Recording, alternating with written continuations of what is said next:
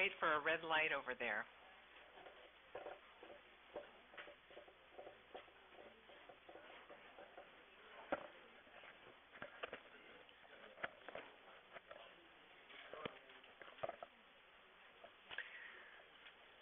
Welcome, everyone. My goodness, it really is cold out there, and thank you for coming in from the cold. I think we're going to warm you up with some stories about Benjamin Farm. Thank you so much for coming. We weren't really sure what would happen to the crowd with the weather, and I think we have a very hearty Maine crowd here, ready to bust out for spring. My name is Kathy Mills. I'm Executive Director of the Land Trust. Welcome. It's hard to contain our excitement about what's going on at the Land Trust. We've had a very full year. We have a dynamite project ahead of us. I can feel the interest and energy in this room. People want to know what's going on, what's going to happen to Benjamin Farm, tell us about it, where are we going, what do we need to do. We're here to share something about that with you here tonight. I wanted to just start by saying that, and sort of take a page out of another book. You've heard the expression, it takes a village to raise a child. Well, it also takes a village to do land conservation, big time. In one of our recent appeals, we talked about how land conservation isn't the job of government or the private sector. It is the business of community. It's community members who come together with a local nonprofit, a small land trust like Scarborough Land Trust, that makes land conservation happen. That's the only way it happens, by working with people like you. So thank you for being here. Thank you for your support of the Land Trust and for all you're doing to protect the quality of life and quality of place here in Scarborough. Without further ado, I want to introduce Paul Austin, who's our president, who's been providing terrific, steady leadership through many ways this past year.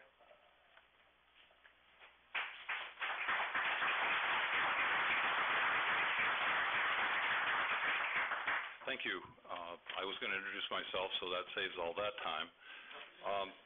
This is the boring part of the speech. This is where we thank everyone and we name names and tell stories, but somebody has to do that. So I've been elected to do that. Some other people get to do the really fun part of the program. This has been a really big year. As you know, we have lots ahead with Benjamin Farm, but we're running out of the gate, and it's going very well so far. So you'll hear more about what the stages are as we go along. We've got a lot of people who spend a lot of time doing land trust business and work, and I want to introduce some of them to all of you, just so you know the faces when you see them in Hannaford's or wherever. I'd like to thank Tom Hall, who's here. Tom has been a great friend of the Land Trust, our town manager. We have a great partnership with the town, and Tom is one of the reasons we have that. I don't know that I see any counselors. I don't see anyone here as a counselor or any of our reps. We have one order of business. I'd like to introduce the board, and I'd like to have them stand, if they would, please.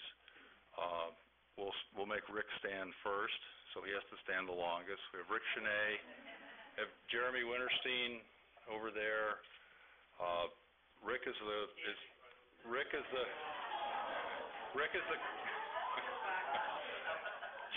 children. Rick is the clerk for the Land Trust and a lawyer at Drummond Woodson. Jeremy is the head of the acquisitions committee and a tireless volunteer in all kinds of ways for the Land Trust. He has a private conservation consultancy. I believe Patrick O'Reilly, who's our treasurer, is not here. Elizabeth Peoples is in the back in the middle, raising her hand. Elizabeth has been the project leader on the Benjamin Farm the Benjamin Farm project, and has done amazing work. She's a lawyer in private practice. Next to her is Mark Follansbee, another board member. He is a toxicologist and travels all over the world for the company that he works for with the salmon color. What color coat is that? Salmon color coat. Beth Armstrong, can you stand? Beth has a cold today. Beth is one of our board members. She has tremendous experience with various boards in the Portland and Scarborough area, and she is the chair for the Benjamin Farm fundraising committee, which is a major work, and Beth is torn into it like crazy and doing a wonderful job. Al Timpson, Al Timpson is not here this evening, and that's the board. The one bit of business that we have to do tonight is we have to, by our bylaws, we have to confirm the board or vote the board in. And the way our bylaws are written at this point, if you are a donor to the land trust, you can vote for the board. So I'd like to make a motion. That you accept the board members that I've mentioned, and then at the next board meeting we will actually select the actual jobs that everyone does: vice president, treasurer, clerk, and so on. But so I guess I'd like to make a motion that the board slate be approved, and anyone who's a donor, if you agree, please raise your hand, and if you disagree, you may raise your hand. But it looks like we have way more hands raised than not raised. So we have well, everyone is a volunteer except Kathy, so we want to recognize some volunteers. The board members are certainly volunteers. We have 3 volunteers that we really want to mention. We have our silent whirling dervish, Rita Breton.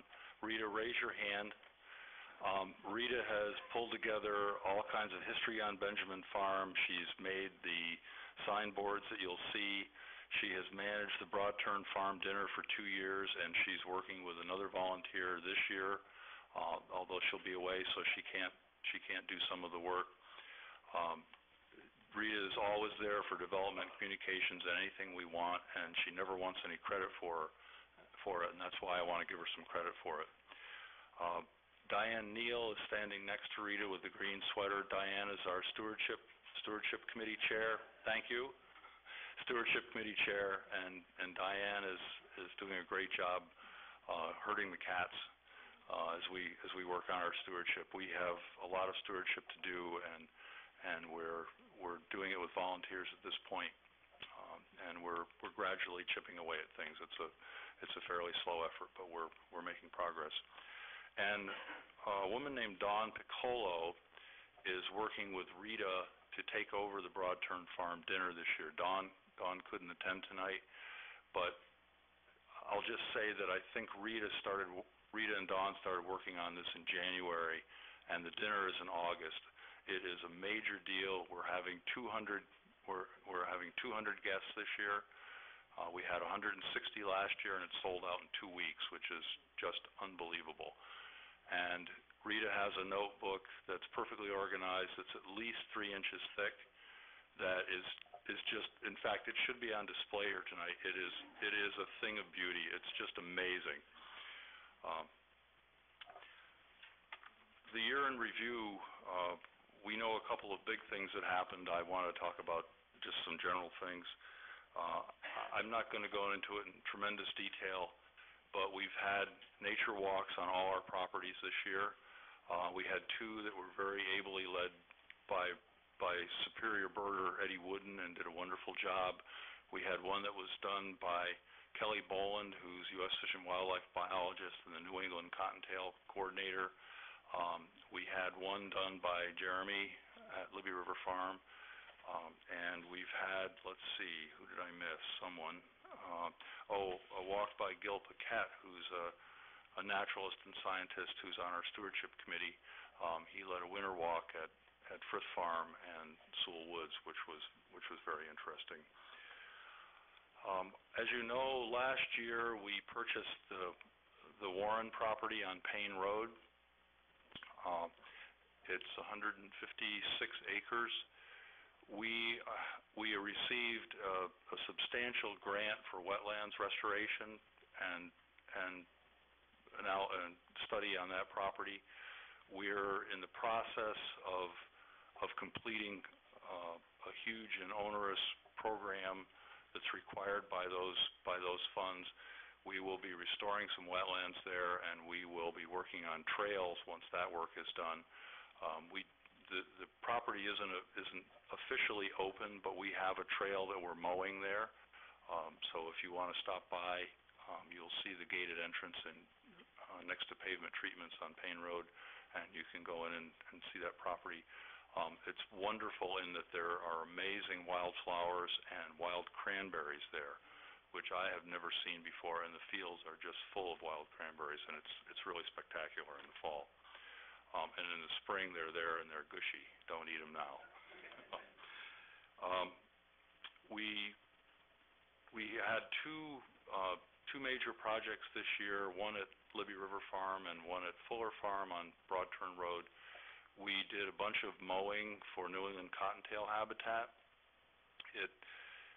We're working with U.S. Fish and Wildlife, Inland Fisheries and Wildlife, and we are mowing scrub areas that were very poor forest that regenerated poorly, and those will regrow as even tighter and denser brush, and that will be ideal habitat for New England cottontail. New England cottontail is an endangered species, a threatened species, and the state is working very hard, state and federal government are working very hard so that it doesn't become an endangered species, because then that triggers a whole mess of regulations that are really onerous for anyone who has New England cottontails anywhere near his property.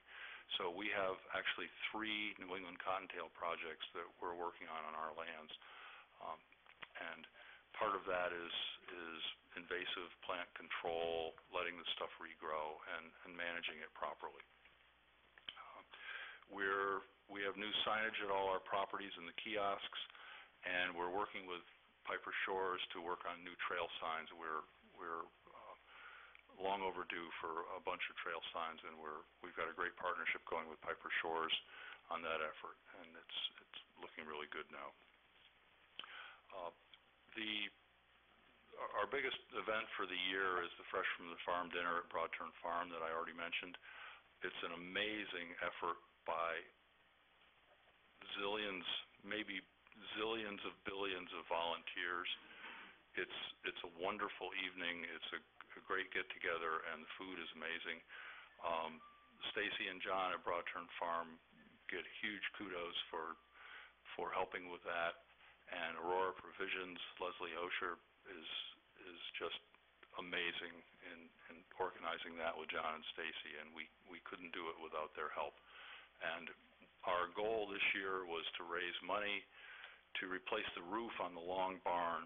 And if you've seen the long barn there and are familiar with it, you know that it is a huge roof. We met our goal through Broad Turn Farm, through the dinner funds, and through other donations. We've met our goal of $40,000+ to replace that roof, and that project will be beginning this spring and be finished this spring, and we're really excited about that. That's really the last huge, tremendous project that we have to do in our 40 years of deferred maintenance at Broad Turn Farm, so we're pretty excited about getting this done. And of course, we started at the bottom, and we did the floor first, and then we did the sills and the walls, and now we're doing the roof. It's just the way it worked out, and not the way we really want to do it, but it's just one way to do it. The big news, obviously, is the Benjamin Farm purchase and sale agreement. We signed that at the end of December. We have until the end of December in 2014 to raise the money for the acquisition and project costs. We will be applying we have already applied to the land bond. That process that's in process. We are hoping for some public monies, and there will be a large private fundraising component. That's begun under Beth's and Kathy's able ability, and you'll be hearing more about that, and there will be ways that you can help us with land bond process and so on and so forth. So we're just getting that all pulled together, and we're working on it very hard, and there'll be more about that as the year goes on. I think that's the crux of what I wanted to say. There's one thing that we'd like to talk about a little bit. Could we have that slide wherever it is? Here we go.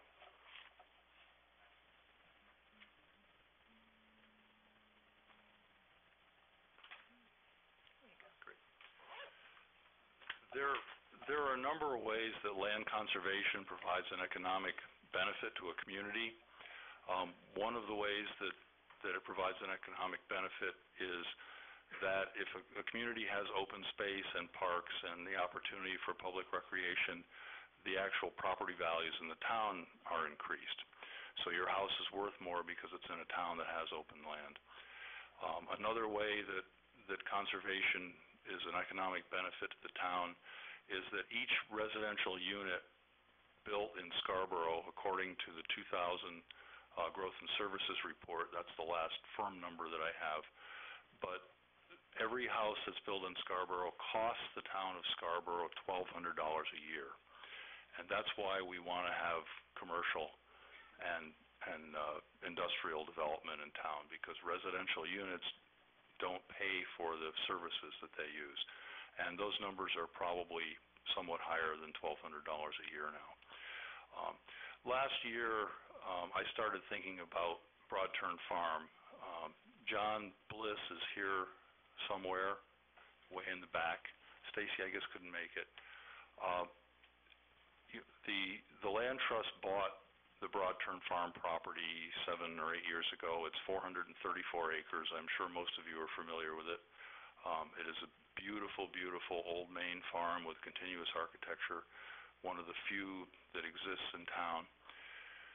We had a public request for bids, and we selected John and Stacy out of a pool of, I think, 8 applicants to run a farm business at Broad Turn Farm.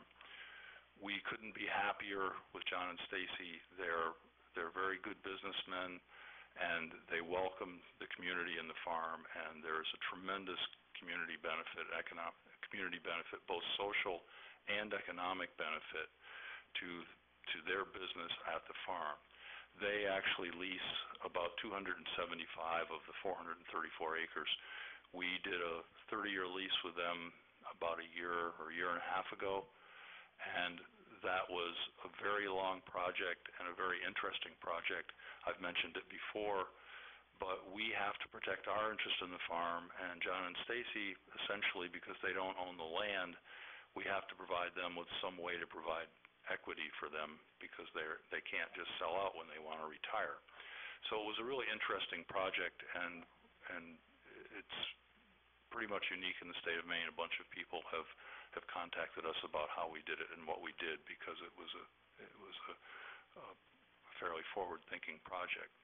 But I started thinking about the farm as an economic engine and conservation as an economic engine, and I wanted to present some sort of a very graphic one-page paper to show what it's like. And I started doing numbers and talking to John and Stacy, and I found out that this was an astonishing, absolutely astonishing thing. And if you look at this chart wherever you can see it, you'll see up at the top the Scarborough Land Trust owns the property, 434 acres. Broad Turn Farm, below that, leases 275 acres. And what we've done is we've tried to figure out how many people benefit, how many people in the community benefit from this business and this conservation of Broad Turn Farm. And John and Stacy, as I said, are very shrewd business people. They're very energetic, and they try things, and if they don't work, they try something else. And the history of farms anywhere is that you used your land to make money so that you could keep your land. And what John and Stacy are doing are sort of the modern version of what Benjamin Farm did when they raised cattle or they raised beef or whatever was in market. That's what, or wherever the money was, that's what they tried to raise. John and Stacy are in the 21st century, and what they're doing with their farm, you'll see across the top below that line, you'll see the different businesses that they have at the farm. One of those is a community supported agriculture program where people pay up front and get vegetables all year, and there are 200 shares this year for the community support agriculture program. So there are 200 people that invest in that. There's a farmland sublease to the Snell family farm in Buxton. Half of the land that the Snells till is actually at Broadturn Farm. And John is always very quick to add that it's the best half of the land that they till. They have a wedding business where they host 10 weddings a year. They put up a tent and have people come for weddings. They have a floral design business. They do flowers for 3 events a week on average. They have a farm stand that's not manned, but they have a farm stand on the property in the square barn. They have a hay barter with some neighbors, and they have a farm camp where children come as a day camp for, it used to be 30 kids a week for, I think, 8 weeks. It's morphed a little bit. But if you look at this chart, and there are some of these in the back, what it does is it tracks the number of people that benefit. I started to do money and found out that was a little embarrassing because we were asking John and Stacy about money, which isn't really fair because they're a private business. But what we found out was that there are 81 people that derive a direct benefit, direct financial benefit, that earn income from Broadturn Farm. And there's a full-time farm manager, there are apprentices and interns, there are employees. The Snells employ 25 people or 24 people a year, so I just added half of their people because half of their land is here. They're active in 3 farmers markets in the Portland area and Keystones for a couple of them. The wedding business has a huge number of people that come to that. The floral design business has a manager and employees.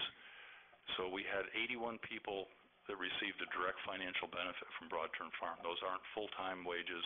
Tom suggested that I try to do a full-time equivalent, and that's one of my next things. But it's a significant business in the town of Scarborough. There are approximately 760 customers that are the income stream for the farm. They're the CSA share purchasers, they're the leaseholder for the farm, they're the wedding clients, they're the floral clients, they're the people who send their kids to the farm camp. And the direct benefit of people that directly benefit from the programs and the events are there are 4,935 people, nearly 5,000 people have a direct benefit from this farm. And this doesn't include wholesale vegetables, it doesn't include the roughly 1,000 people that come to each wedding, or that come to the weddings. It doesn't include where they stay, where they eat, where they buy gas, or where they shop if they go to Cabela's on the way home or whatever. So this is a highest and best case of an economic benefit from conservation, but it's happening in Scarborough, and we're really, really proud of it. So,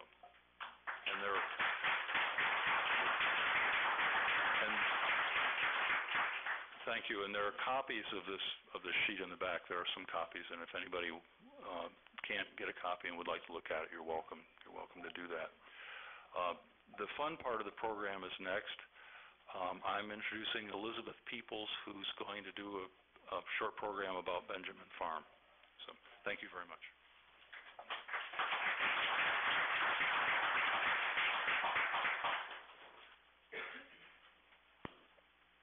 Mark, can you tell me which button?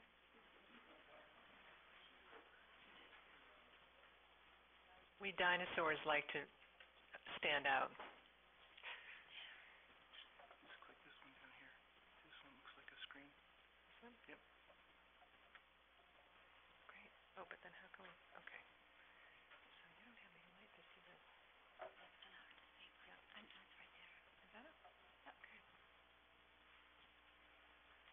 Thank you all for coming. Can you hear me? No?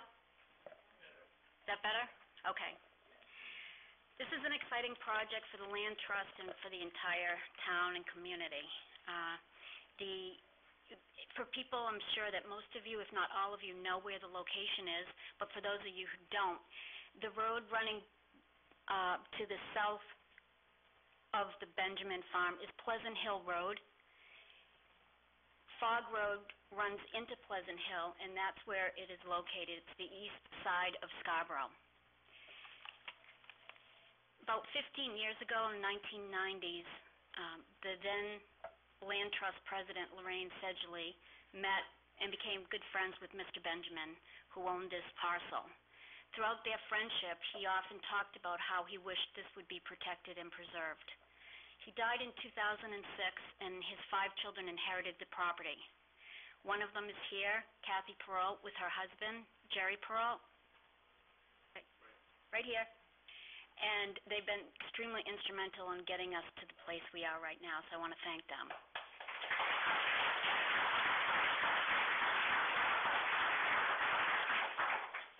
During the time that we worked with the family, continuing communications, Kathy and Jerry have been right there, making sure that if there were other people interested or other potentials, that they continued to stay open and working with us as well. This past fall, the family decided to sell the property to the Land Trust. Now the work begins. I'm sorry, I can't see this too well. Apologize. The farm is 128 acres. It's open woods, mature forests, and wetlands. This is one of the most scenic and beautiful views in the highly densely popular area, one of the most densely populated areas in the town, the Pleasant Hill area. It's one of the last open spaces in this side of Scarborough as well. It's a rare opportunity for us to be able to protect and preserve this size land, which is close to the ocean and beaches.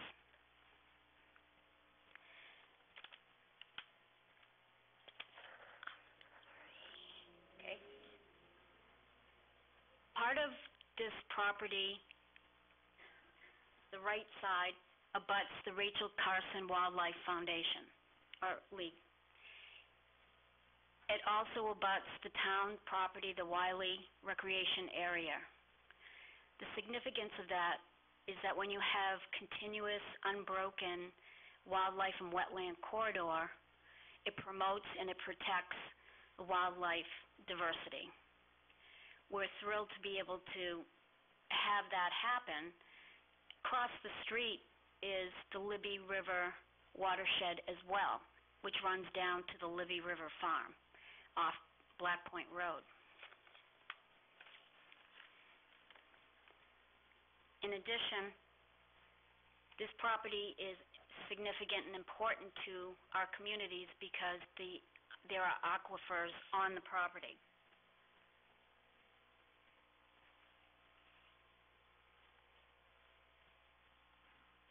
Just making sure I have the right picture. Do I? Okay. What we're finding, and we're working with the Historical Society and some of the family members that lived here, that their parents and grandparents were here, is that there were aquifers, mineral, and natural springs on the property. The aquifer is the tributary to the Spurwink River. This is important because protecting that will protect the quality of the marshes and the river itself, not just for wildlife, but recreation and also clamming and fishing. I mean, obviously the marshes and the rivers here are a significant piece of Scarborough and Scarborough's heritage. The natural springs, there was one called the Never Ending Spring, and mineral springs, we're learning more about that, and Kathy will speak about that when she talks about the history of the farms. There's also Oh, I'm way off. I'm sorry. The slippery elm tree. This is a rare tree. If you go by the property on Pleasant Hill Road, you can't miss it. It's magnificent, it's beautiful, and it's strong. It's really incredible that it remains standing today. This piece of property represents Scarborough heritage. We're excited to hopefully preserve this for both the scenic views and what we hope will be public trails. This brings me back to the community, which Kathy spoke about the village. We do see this as a community project. We can't do it alone. We're all volunteers. Community by community, I don't mean just the Pleasant Hill community, that's important, but also the community of people that come here year after year seasonally, that their families have been here for over 100 years or more, as well as just the people that come here from other areas of Scarborough, as well as the surrounding communities for our beaches and the ocean, marshes as well. We look forward to it, and Kathy will speak to you about how we can get involved. You can sign up, and also she'll provide you with the history of the property, or some of it, because we don't have it all.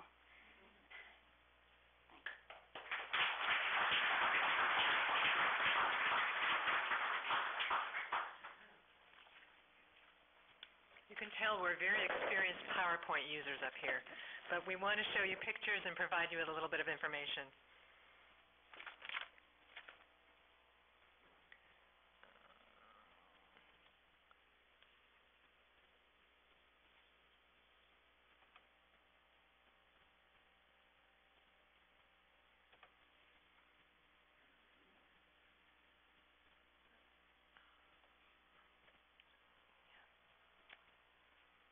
Also, there's not much light up here at the podium. So, gosh, I didn't really collect all this information. I'm just the messenger. So much has been pouring out on us about this property, and I'm going to try to give you a sense of what's been going on at the Land Trust since we announced our plans to purchase and conserve this property. I want to just recognize a few people who've been so involved in putting some of the pieces together for us.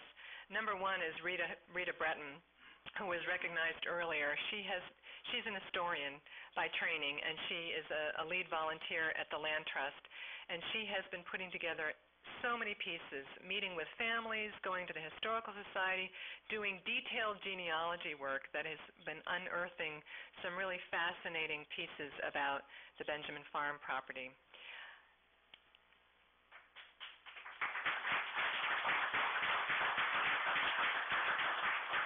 I also wanted to mention briefly, just to embarrass her a little bit more, we really can't say enough about Rita. She really is a quiet tornado. She received, just the other week, a 2014 EcoMaine Excellence Award, one of, I think, about 10 or 12.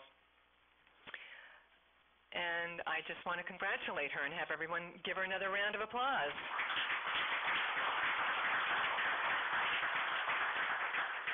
Beth Bellemere, who lives right across the street from Benjamin Farm, was also a huge source of information for the history.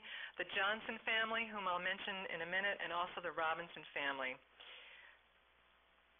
Rita pulled all this information together but wasn't interested in being at the podium, so I'm here to be the messenger. This property was farmed for about 150 years, up until 2006 when Mr. Benjamin died. And this is Mr. Benjamin. Gerard Benjamin. He grazed cattle on the property, but he did not live at the farm, and he owned the property for about 50 years. He had a building demolition business in Portland, which is now owned by his son. This is an aerial view of the property. We're not exactly sure when it was taken. We're thinking maybe in the 70s, but it's a stunning shot of the property when it was actively grazed by cattle. You can see the green grazing fields, the farmstead area in the front, just a stunning sweeping aerial view out to the Spurwink. And is that called Pleasant Pond in the foreground across the street? which is behind Beth's house. I don't think there's anyone anywhere who knows, well, I won't say anywhere. Beth Bellemere is one of the people who knows a lot about almost every square inch of that property. She was very good friends with Mr. Benjamin in his later years and has been a tremendous source of information.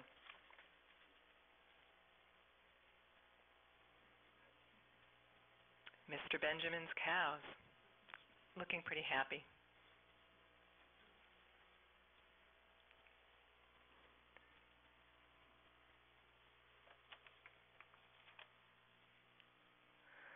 The brick farmhouse was really the iconic piece of the farm property.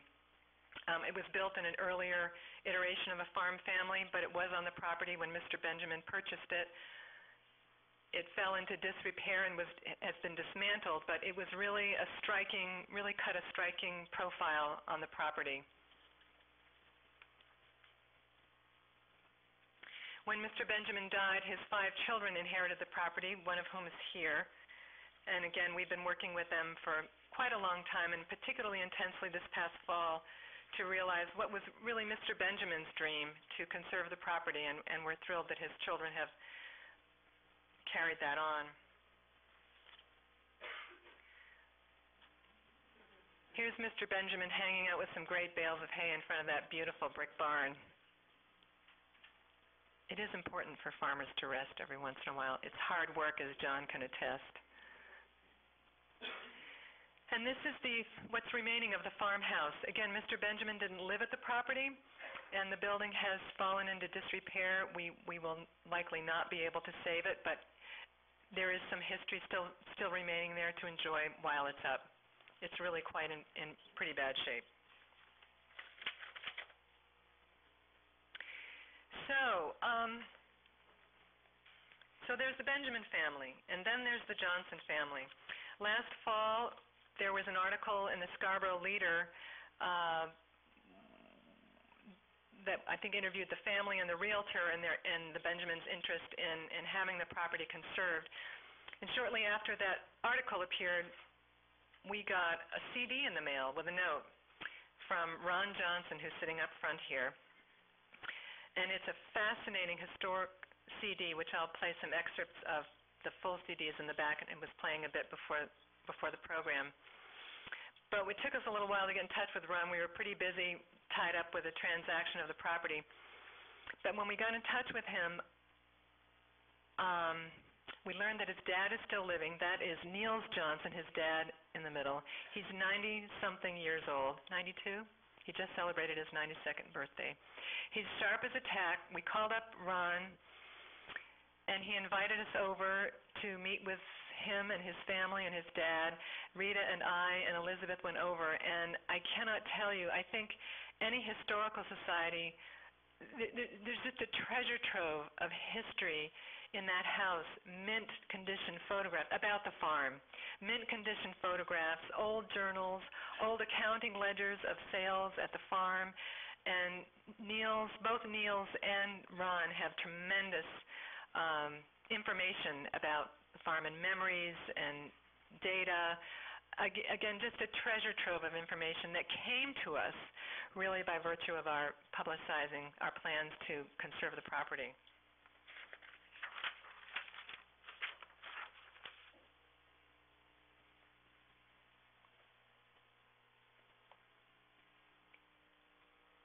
So there's a slide missing here. I thought it was included, but the property consists actually of 3 parcels.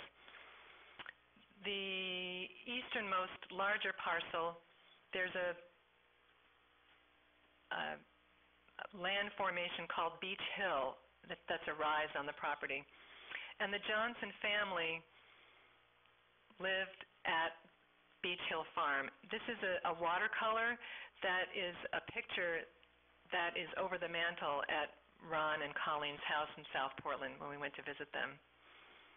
I mean, it was like walking into Benjamin Palace land, really, honestly. They were very gracious in hosting us, and just a treasure trove of information. This is a photograph of that farmstead.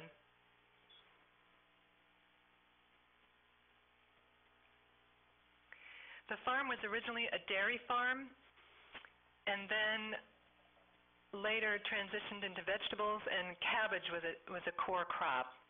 And they sold to both the Portland and Boston markets.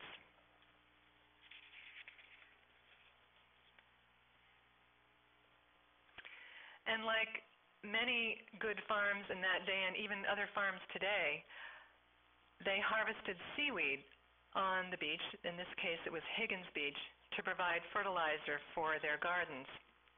I remember when I worked up at the Nearing homestead up the coast, folks said, "Oh yeah, the Nearings are really innovative. They use seaweed to fertilize their garden." And I'm like, well, I guess there were other people doing this long before the Nearings came along. So that is, I believe, someone from the Johnson family, or Robinson family, I've forgotten now, who's harvesting seaweed on Higgins Beach for the farm at Beach Hill.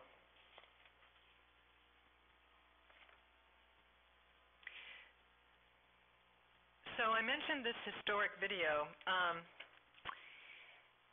and it's a little dark up here. I'm not sure I'm going to be able to manage this, but I'll give it a try.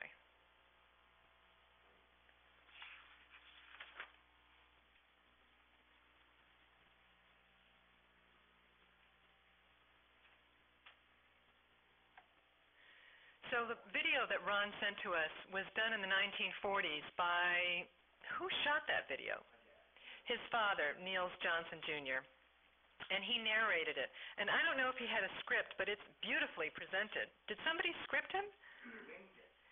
Well, for somebody who wung it, it's just beautifully narrated. So I want to share with you a few clips. It's a little dark up here to see the timestamps that I picked to show you.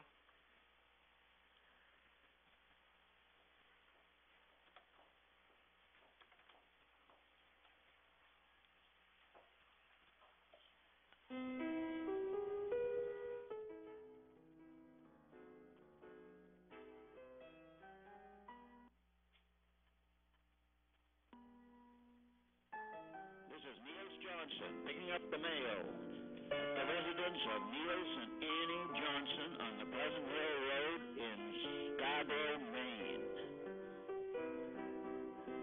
Pull the leaves together and you look, and when you find a head that's nice and white,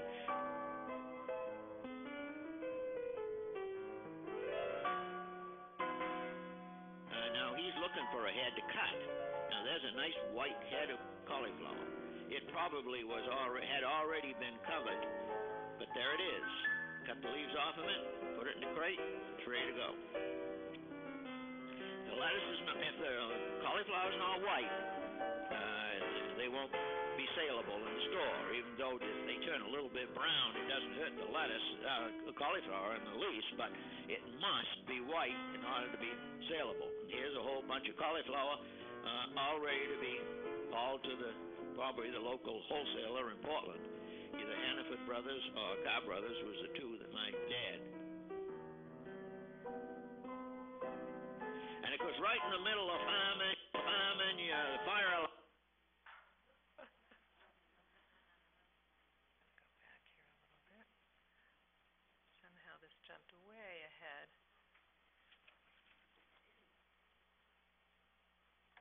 Pleasantville Road in Scarborough, Maine.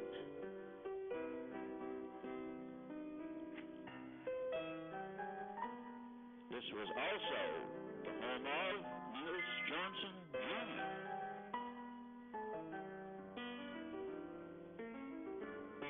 The barn you're looking at here is the barn that kept the cows and horses, a two-car garage, and another barn where all the hay was stored.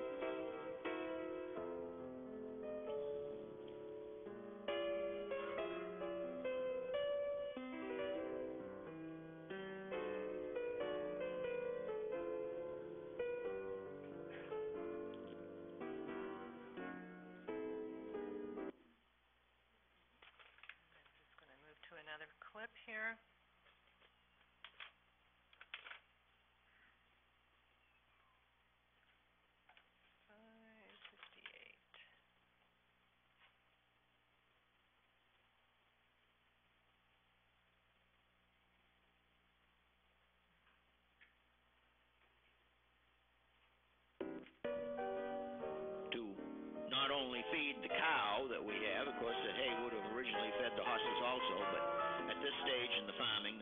horses, but you cut the hay. The hay is cut and then dried in the field. When it's dry, you load it onto the truck or hay rack in the old days, haul this hay up to the barn and put it in the barn for storage for the winter for the cow and sell hay to others. This is my mother. She's apparently in the strawberry patch, and Dottie is visiting to help my mother pick strawberries. We sold some strawberries to the local people. Didn't really grow them to any great amount, but we had a few strawberries, of course, for ourselves. My mother did a lot of preserving.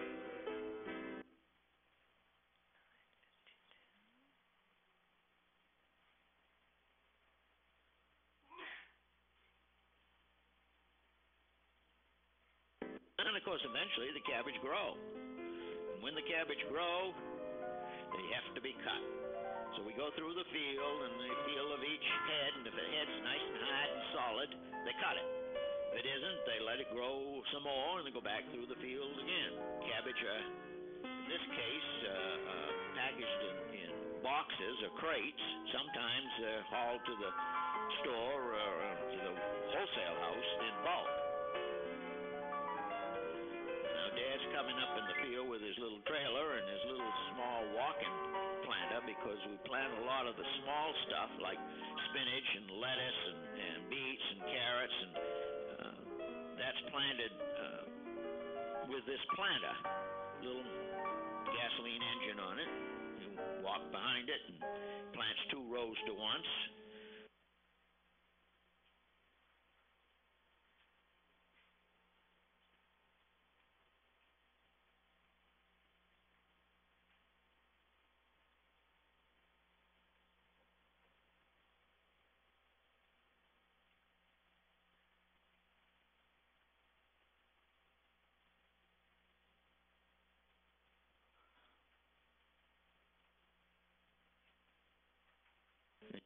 Cauliflower. It probably had already been covered, but there it is. Cut the leaves off of it, put it in the crate, it's ready to go.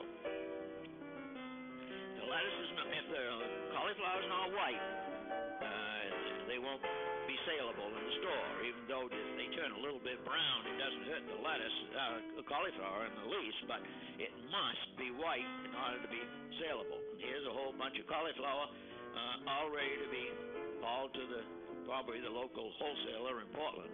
Either Hannaford Brothers or Carr Brothers was the two that my dad. And last but not least, 1945.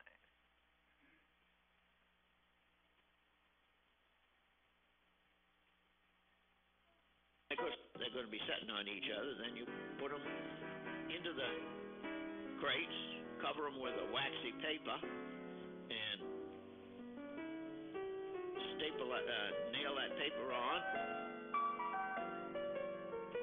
And then a big truck probably from Boston comes here and loads on all the crates of lettuce, and off they go to Boston.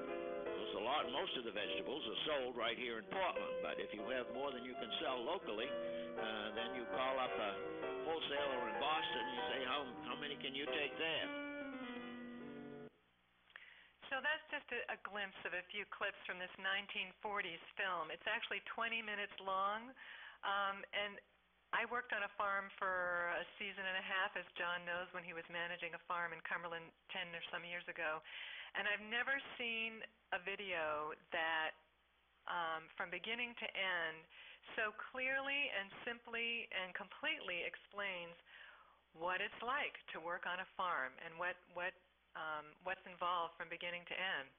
It is on continuous feed up back, and we'll be on again at the end of the program. And we're going to look into the possibility of possibly posting this on our website somehow so folks can enjoy it.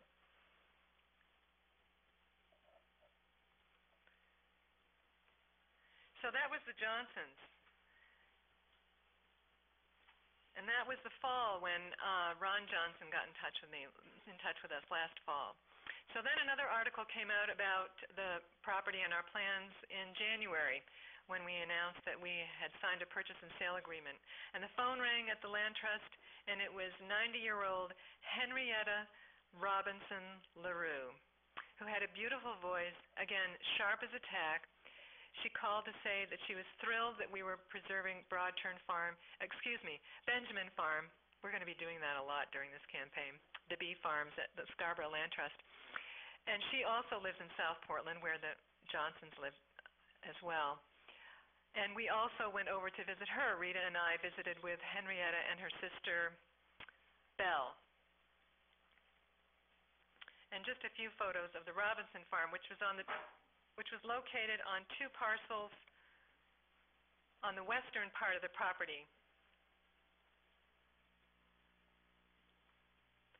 There is, let's see here. That is Henrietta LaRue on the right, and her sister Belle Robinson Graney on the left.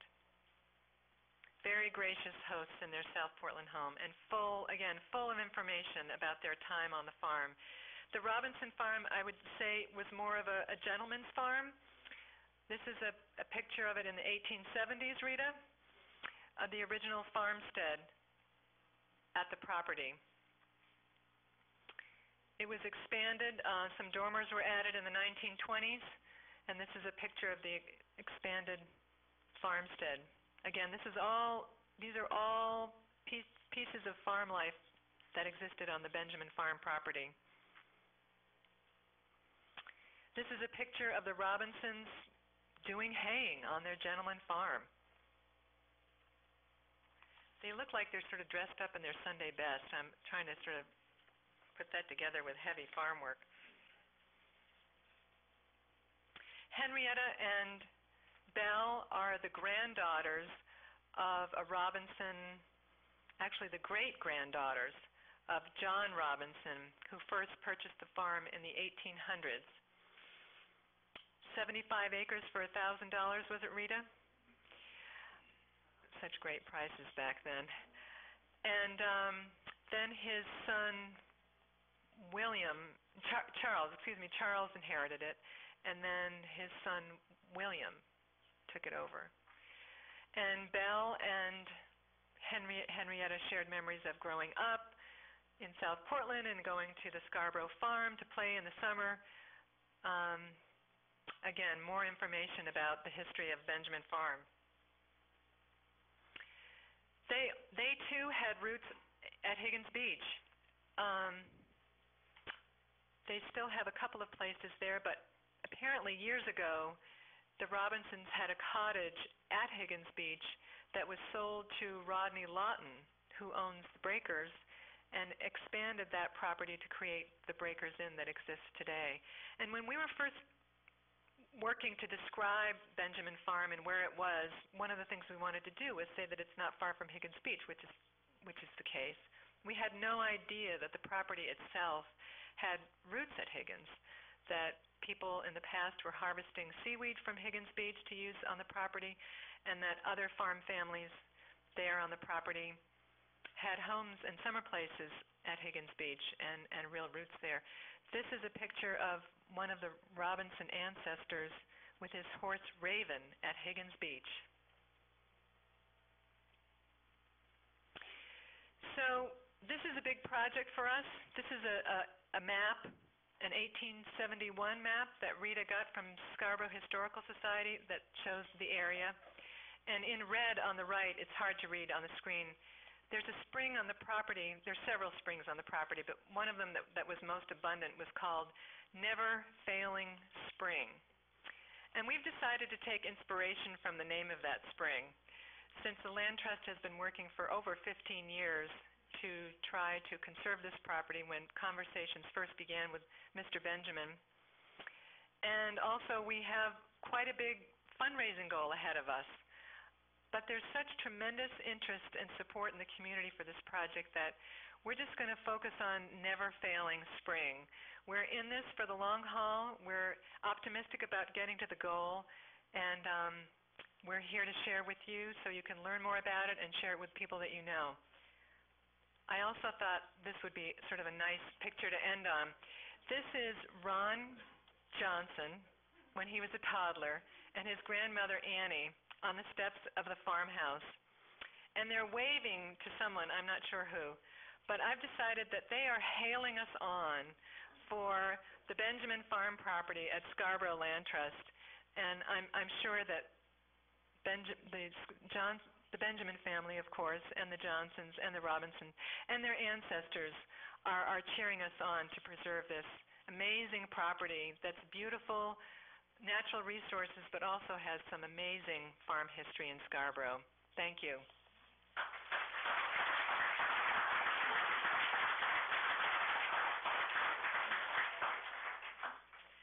We'll take a few questions. I just want to mention that if you haven't already, please do sign the sign-in sheet before you leave. We are going to take a few questions for people that might have them. But also, please be sure to sign our sign-up sheet and leave your email so we can keep you up to date on what's happening. We've just started. We're just out the gate. There'll be lots coming up. We are going to be giving talks out in the community. So the best way for you to stay in touch would be to leave us your email or address or phone number, however you stay in touch with people. Paul? I'm taking questions, and I just found out about it. Any questions about the project or the property or the economic engine sheet? Yes, Peter.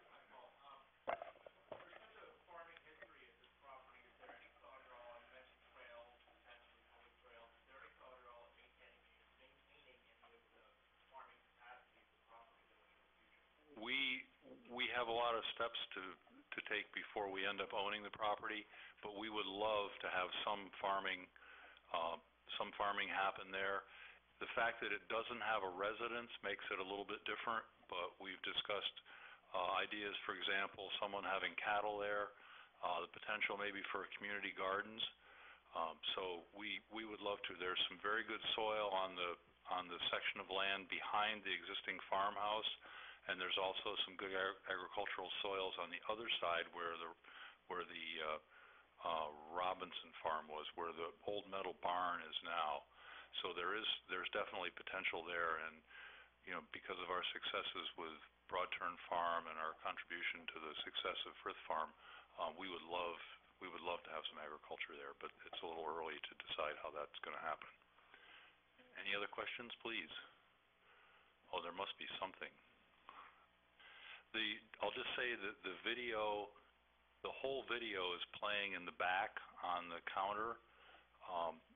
Please take a look at that. I think we're going to have to do something to show this video. We need to talk to the family and find out if we can. For example, I'd love to see it on the public access channel for a while. It really is fascinating.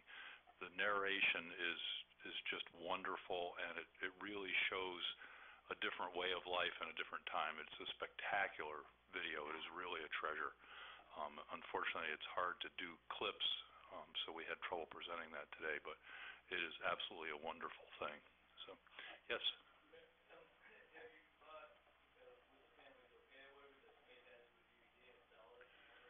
I would love to do that. And I want the first one. It's just, if nothing else, the narrator's accent is, I'd love to know if that was really his accent or whether he hammed it up just a little bit for the video, but it's just a wonderful, wonderful thing. It's great. Any other questions? Any comments? Yes.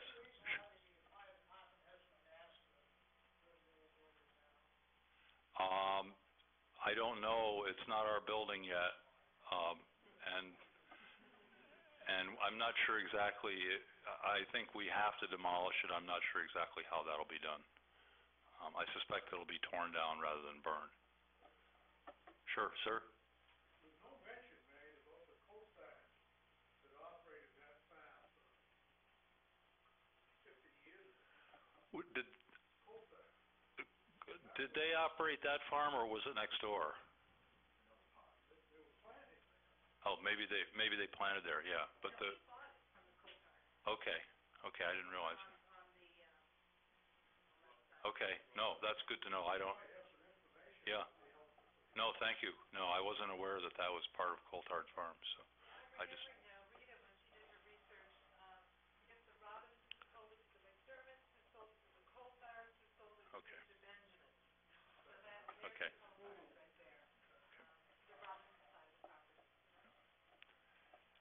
questions, please?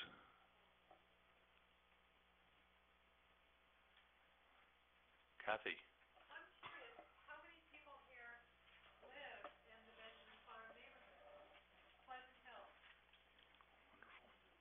Great. Well, you you have just been dubbed our champions for the project.